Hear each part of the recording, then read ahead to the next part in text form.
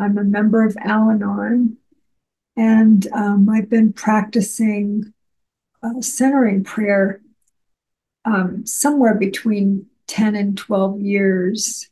I'm relatively new to a formal welcoming prayer practice, and fortunately for me, maybe about 8 years ago, maybe 9 years ago, I had a sponsor who is an energy and body worker, and he started encouraging me to have a more embodied experience.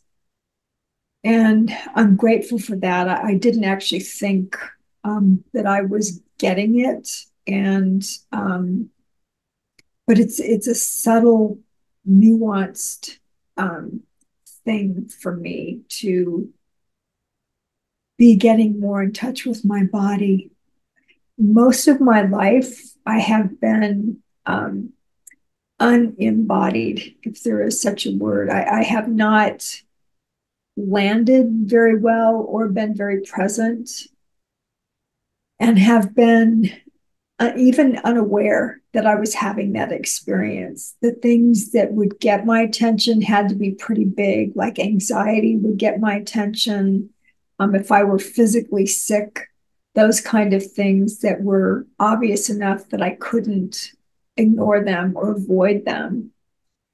And when I started with the welcoming prayer practice a couple of years or so ago, however long ago I came into the group, um, I think it's been a little over 2 years. I was really physically ill, and it was very scary for me when we would do the practice, when we would go through the three movements, and when I was being asked or was suggested that I, is to the best of my ability, that I become aware of what was going on in my body.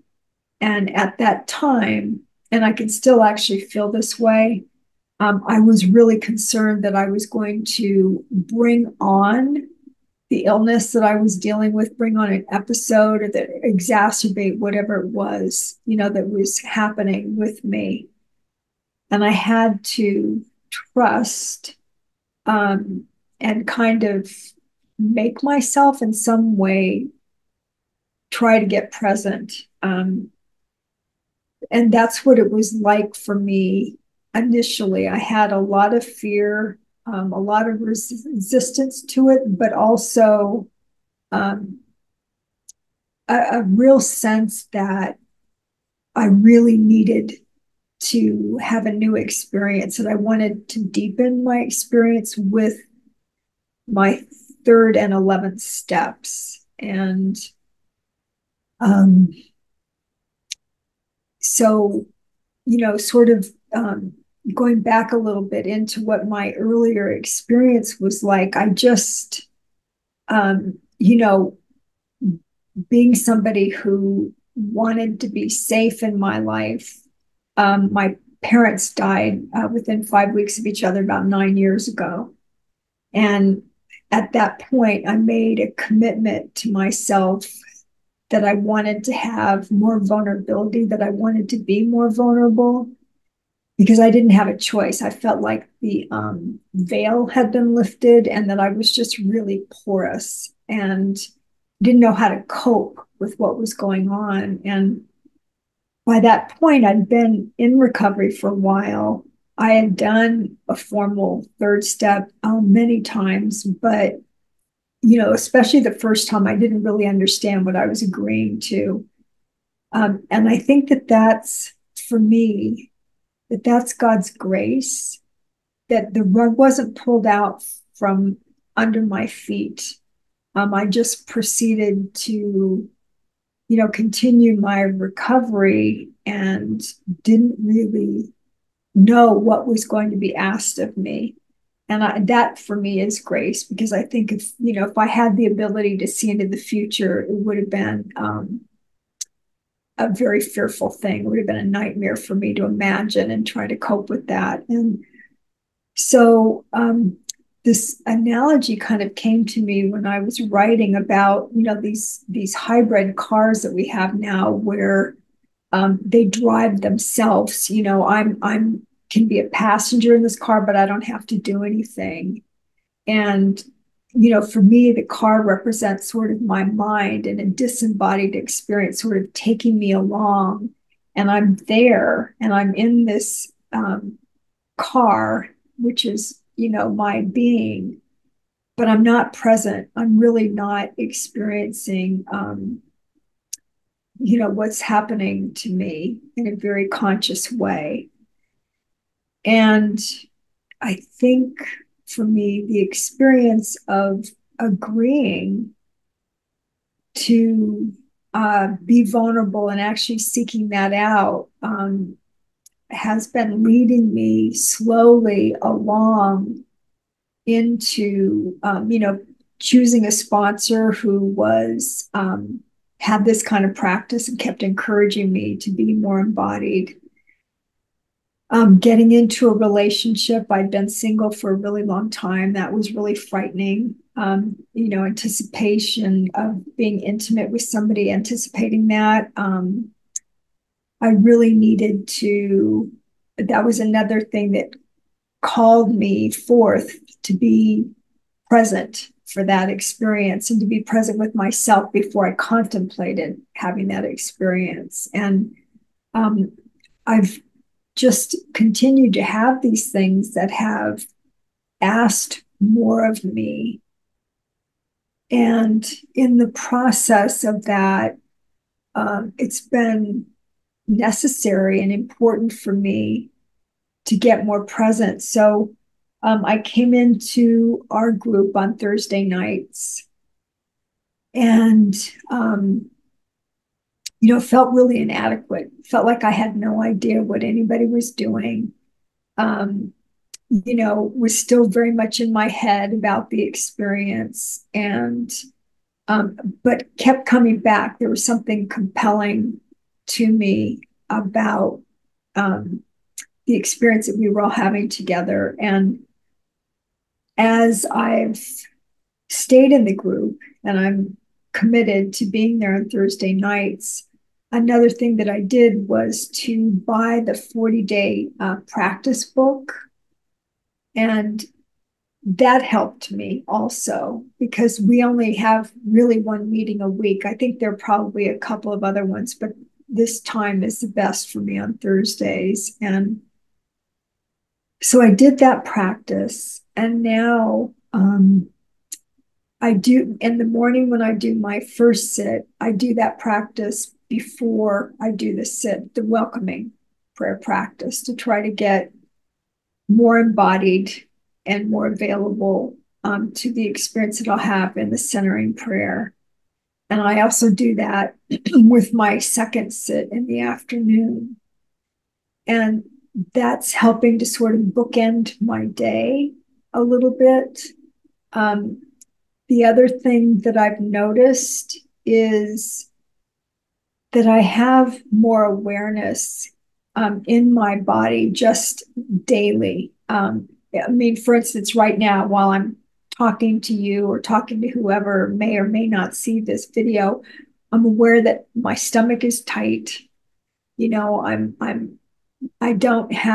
not as relaxed in my body as I would like to be, but I'm not trying to necessarily get rid of that experience, or to have some kind of spiritual bypass while I'm sitting here.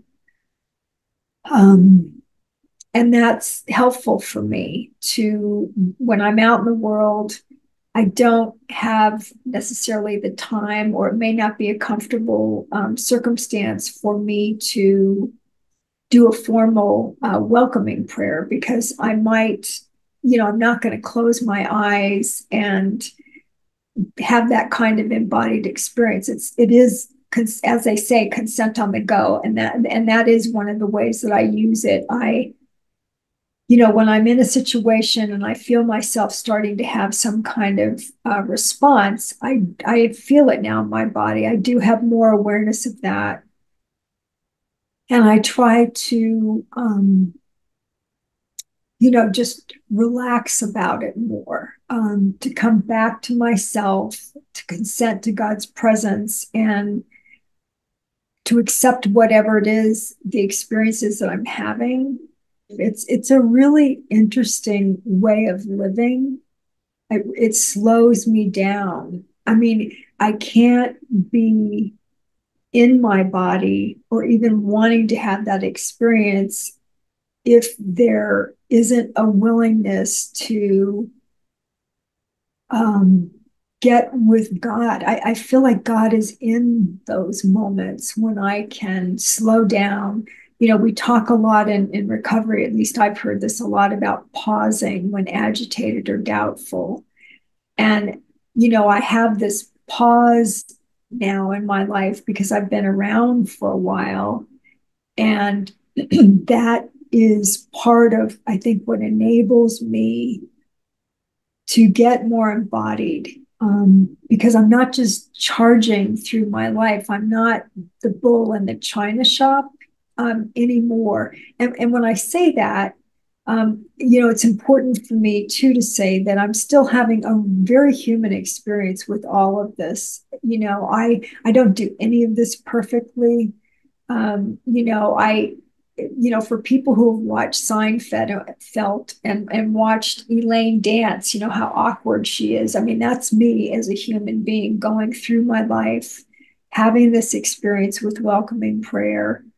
I'm not any kind of guru. I haven't arrived anywhere. I'm still very much practicing all of this. And it's been a revelation to me, I think, in the last, I don't know, particularly in the last couple of weeks after being asked to participate in this, to really come to understand and appreciate that I have more of an experience of the welcoming prayer going on with me sort of continually than I ever thought that I did. And that there's some comfort in that for me. I used to go up to Fellowship of the Spirit in Colorado. I went about 7 years. And I remember hearing this guy speak one time. I don't remember if he was, if he was on a panel or if he was one of the speakers, but he talked about driving his old jalopy of life. And I just loved that. And then this whole thing about the hybrid kind of came to me. And um, I'm not in control. And I want to be. I mean, I would love, the things that Keating talks about, those habitual programs for happiness that I have, those needs for security, affection and control. I still need and want all of those things. And I started writing some more inventory yesterday at the suggestion of a dear friend of mine that I was doing a program check-in with. And I've been dealing with this particular situation that I have been in for a while. And I thought I had pretty much licked this thing, that I was doing well. And when I started to write yesterday, I watched myself getting so physically uncomfortable, even when I was writing on the page. And this, I'm not having an intellectual experience anymore with my recovery. And there's nothing wrong with that. I mean, I think for me, it's like stages in life, stages in recovery. It's all, I mean, there hasn't been any part of my life and my recovery that I haven't needed. I've needed every minute of it to get exactly where I am today. And but I don't have a lot of tolerance internally if I feel like I'm phoning something in or I'm falling back on, oh, this, page 52 in the big book, The Bedevilments. It's like, okay, that's great that I know that we have a common language. It's important. And for me, how am I living with that experience? And can I talk to you about it just in my own words and from my own experience, without having to um, sort of detach from the experience by needing to use a certain kind of language that for me can sometimes feel like a defense or a way to not be in the experience itself. And so, yeah, this is just, it's really unexpected. I think, with COVID, going through a breakup and also having such big health concerns all happening at the same time, I really felt like God was saying, okay, there's more surrender that you're going to be asked to do. I had no control. I mean, I really had no control. And so I got really, really active, in a new way in my 11th step with the welcoming prayer. And it's really changed my life. I mean, it really has changed my life.